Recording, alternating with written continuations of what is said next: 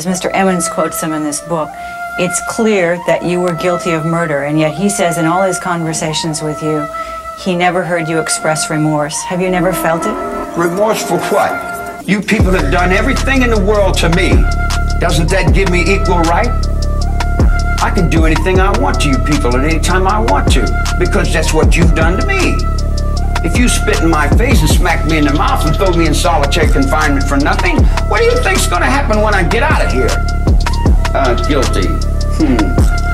I wouldn't do anything that I felt guilty about. You don't feel guilty at all? There's no need to feel guilty. I haven't done anything I'm ashamed of. Maybe I haven't done enough. I might be ashamed of that, for not doing enough, for not giving enough, for not being more perceptive, for not being aware enough, for not understanding, for being stupid.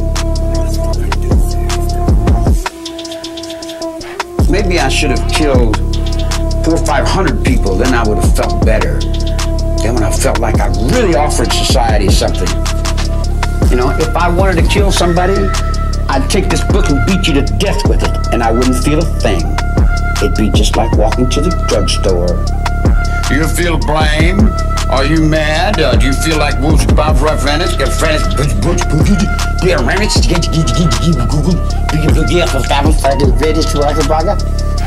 Newell Emmons is an ex-convict who first met Manson in prison in the 50s. He claims he wrote the Manson book after 7 years of conversation with Manson to show that he's no leader, no guru, but just a loser. Why should anyone care to read this book? My purpose when I first started was virtually to destroy the myth. I showed that he's not as complex or as the occult leader, or etc., that he's been projected as being. I don't fit in society, and I am incompetent. I'm definitely incompetent. I would say that. Oh, I say that. I say that. There's nothing wrong with being incompetent because you don't have to do as much. If you're competent, then you got a lot to do. See, but there's another aspect of it too. I've learned to reflect.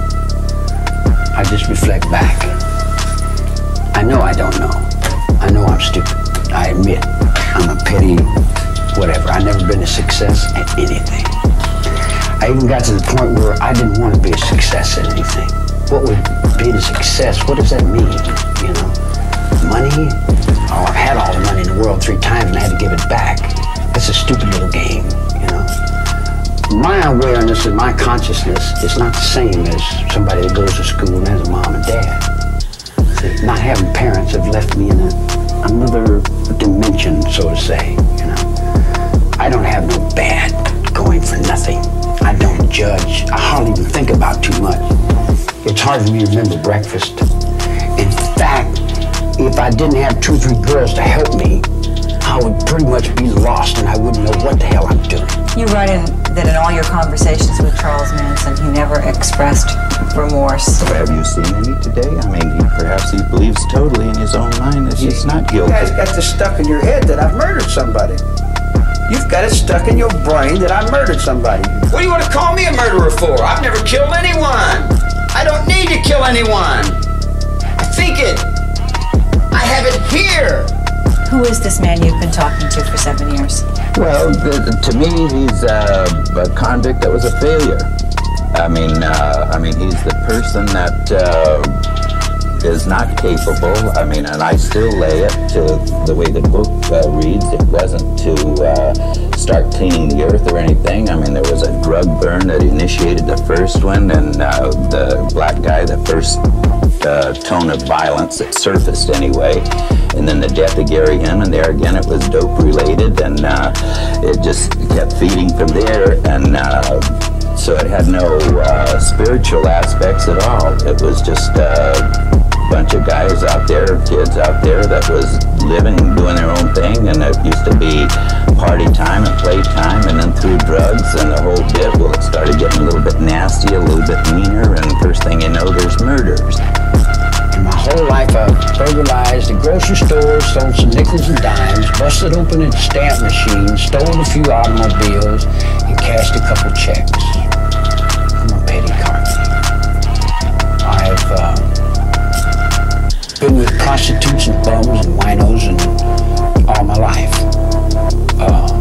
The street is my world. I don't pretend to go uptown and be anything fancy. I can, but I find more real in the world that I'm in than I do the tinsel.